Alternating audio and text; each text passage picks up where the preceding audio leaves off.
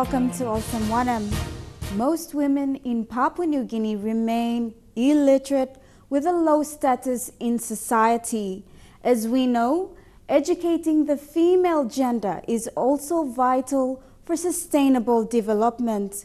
In recent years, the number of girls going to school has improved, yet social and cultural barriers linger. Papua New Guinea's gender equity policy about educating women, educating the nation, is not working as effectively as it should, but has shown improvement in recent years. Women and girls continue to confront various forms of negative approaches that have weakened what should have been equal rights. During the 2015 National Women's Forum that was held in Port Moresby, some barriers to education for girls were addressed. Traditionally, we know that the pressure from parents and community for girls to remain back in the village, either for them to be married off or to assist with household work, and even babysit or help with the garden work. Now these are the barriers that we see. And then you have the social barriers. Social barriers may do with their own well-being, their own growth. As individuals, we know that most of them when they grow too old for school, often they lose interest, they do not want to go to school. So we need to find ways to ensure that they are put in school when they reach the right age. We are all aware of various negative social and cultural barriers which are deeply rooted in PNG culture. It will take time for this to be completely uprooted from societies. Parental pressures are always very important. Parental support and involvement in girls' education is critical. If parents' perceptions are not consistent with the child's perception in terms of the purpose of education, then they're likely to prevent, especially girls, from going to school. So we like to look at ways to trying to prevent parents from doing that. But having said that, we have made a lot of progress in terms of addressing cultural barriers for girls to education. For example, people are advocating against the payment of bride price. People are now advocating against early child marriages. And these are interventions that will help to increase the opportunities for girls to go to school so that they don't get married when they are too young. Some of the education department's policies were categorized as irrelevant and a waste of time. The plan is a very good plan. The intentions are very good. That would like to be able to provide a conducive environment for girls to go to school and remain to complete cycle of education. Unfortunately, like all other plans and all other policies, we have too many policies and too many plans. There is not a shortage of policies. However, the biggest drawback is that these plans are not normally implemented and the desired outcomes are never attained. And in terms of the gender equity policy, the department hasn't done much in terms of policy implementation, particularly at the school level.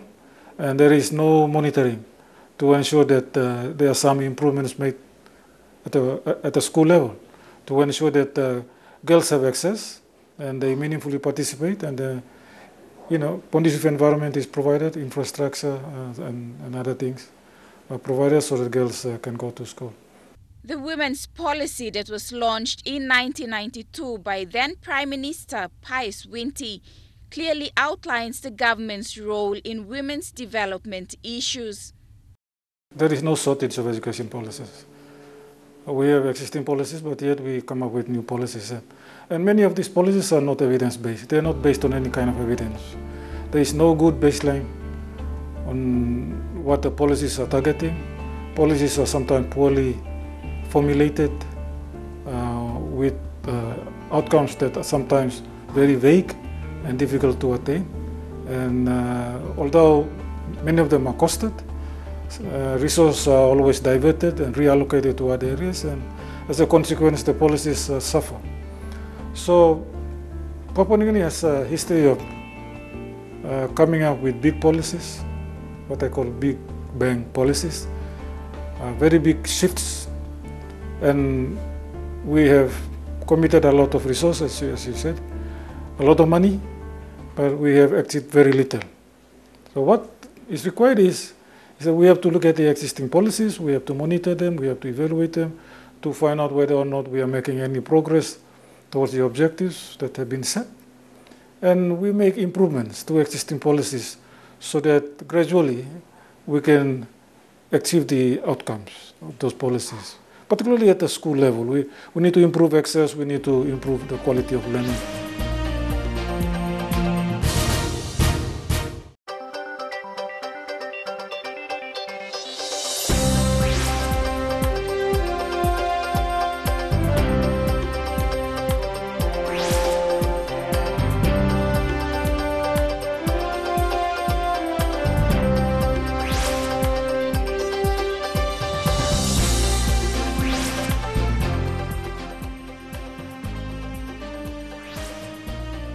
Welcome back to Olsem Wanem. Overlooking the needs of people with disabilities is still an issue in Papua New Guinea. Women and girls with disabilities also face serious challenges in accessing mainstream education facilities. This includes various forms of abuse as well. One factor that has stood out in recent years is people with disabilities. Girls and women in particular with disabilities have been subjected to various forms of violence, including humiliation, sexual abuse, or torture. And young girls with disability or women with disabilities, when they're sexually harassed or even abused, that they have the right to also be presented at the courts. I think the issue is that the resources are not there to assist the laws, the people who are serving out the justice. But that's not supposed to be an excuse. The government has ratified the convention, and therefore they have to provide those services. There's no laws in the country as yet specifically targeting disability, but there is a national policy on disability. The national policy on disability has 11 target areas. It's a very good policy. Our problem was that the implementation of that policy was very slow. It was only in the last 2 years that we have started to implement part of the policies. So the Department for Community Development has now revised, this policy, incorporating what the gaps were, what the problems were, and trying to make this policy more lively, make it a live document so that we can try to look at how we can, look at issues facing people with disabilities in this country. There are also growing concerns about the lack of assistance in mainstream schools in Papua New Guinea, where teachers lack specific skills and knowledge on how to deal with students with disabilities. In PNG, students born with disabilities continue to face difficulties when learning in classrooms. Humanitarian organizations like the UNICEF and UN say there is a great need in addressing this issue. We are not calling for special schools. We are not calling for special attention. We are calling for accessibility for all. And so when you are building a school, make sure that the child or the young girl in a wheelchair also accesses that building. A girl who is hearing impaired also accesses the resources and also accesses the services. So if a deaf girl goes to class, she's not able to participate effectively because she cannot hear. But the government makes sure that when teachers are trained, they are also trained how to learn sign language. And that will take a while, but that's not to say we cannot do it. And so we are calling for the government, because it has signed on the convention, that it has a duty. There is a strong appeal now to the government to fully take into consideration the needs of people with disabilities. The Papua New Guinea National Policy on Disability is in place, but the implementation of this policy is very slow. From now on, we would like to see that when buildings are built, that they have to use the universal access guideline. And it's available, it's made available. The Building Board Act, or the Building Board Act also has an accessible, I think it's Article 15 or Article 16, it says making sure that there is physical access for people with disabilities. So it's there. It's just for the government to enforce those.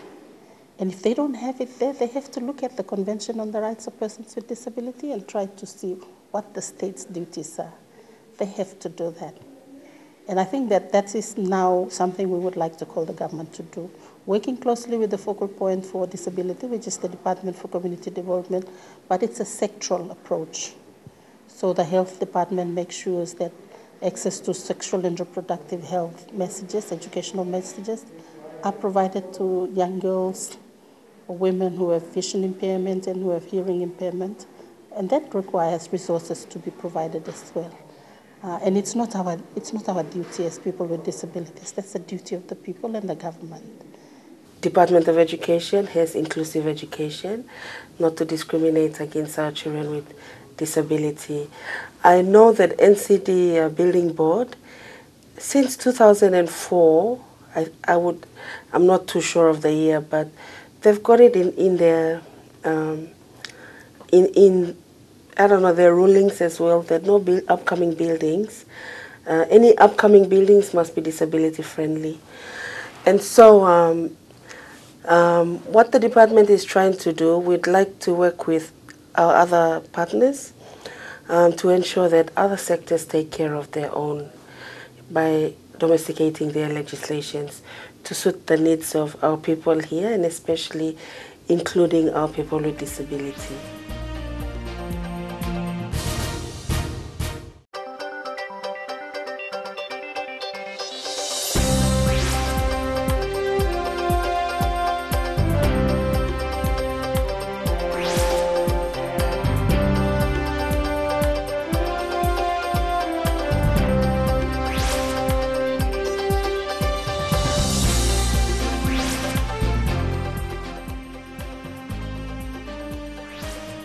Welcome back. You're watching Olsem Wanem. The compensation payment that many people in Papua New Guinea accept as a token of peace to relatives of a sexual abuse victim does not serve justice to the victim. In this segment, we highlight child abuse, which is a growing issue in Papua New Guinea.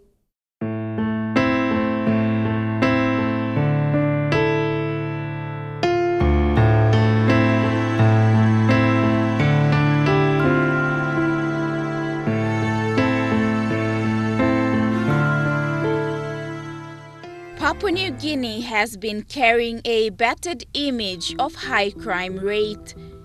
Gender-based and sexual violence is a problem that is increasing throughout the country.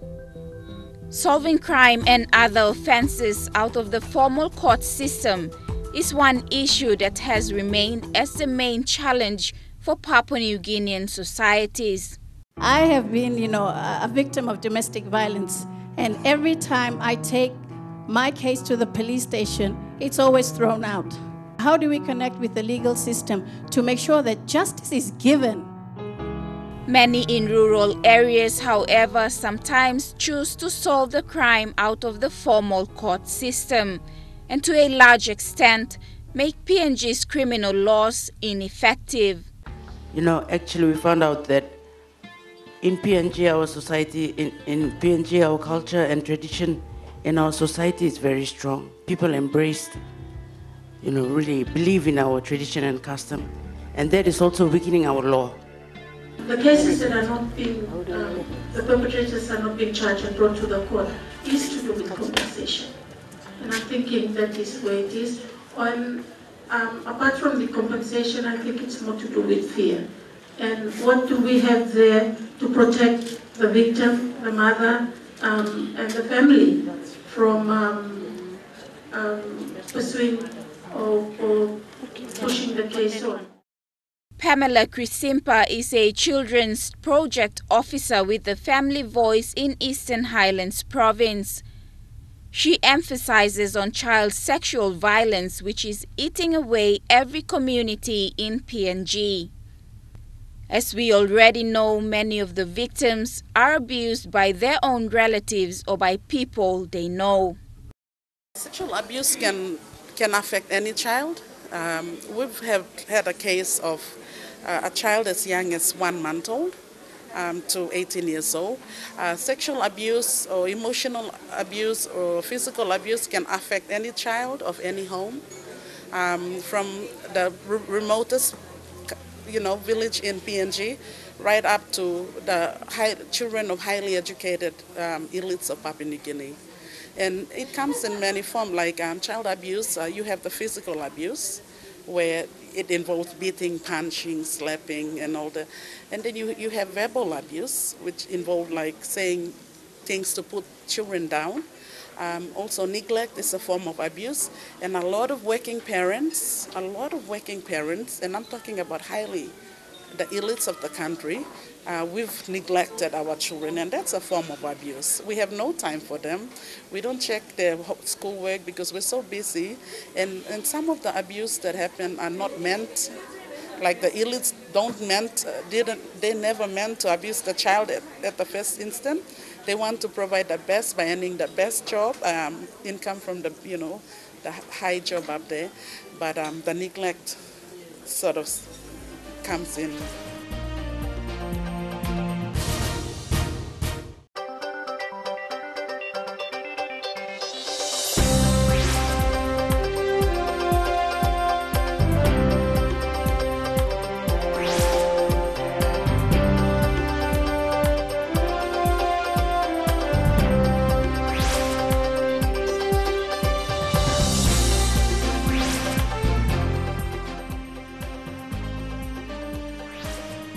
We've looked at the barriers of educating girls, as well as the challenges faced by women and girls with disabilities.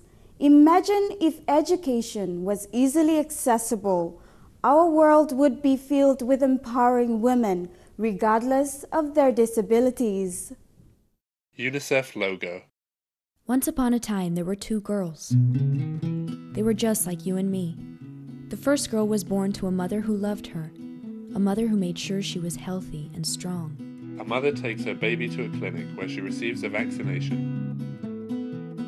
And who was lucky enough to have access to clean water. When she was old enough, she went to school. A young girl on a toilet and going to school with her brother. Where she was able to learn in a safe environment, form friendships that last a lifetime, and realize her dreams. A young girl growing up with her friends, and then graduating from high school. She graduates and becomes a doctor. The second girl was born to a mother who loved her too. A mother carrying her baby steps on a landmine.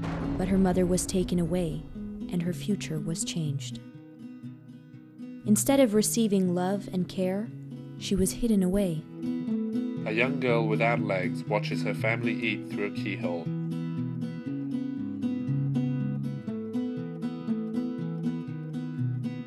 She was the last to be fed, and the last to get clean water. She uses a bucket for a toilet. While others went to school, she couldn't. Her brother goes to school and leaves her at home. She became vulnerable to neglect, violence, abuse, and exploitation. She is teased at school. Her society wasn't prepared for her, and now she's on the fringes of it. Now a young woman, she begs in the streets. But hold on a moment. What if, instead of abandoning that girl, we invested in her? The mother steps on a landmine, but the baby survives and is fitted with a wheelchair. What if we said no to stigma and discrimination? As a young girl, she eats with her family at the table. What if we cost-effectively gave her access to water, sanitation, and hygiene? And made sure she could attend the same school as her peers without disabilities. She uses an accessible toilet and speaks with her friends at school. She graduates and becomes a doctor. Well, I'd call that a good investment, because the cost of exclusion is higher than the cost of inclusion.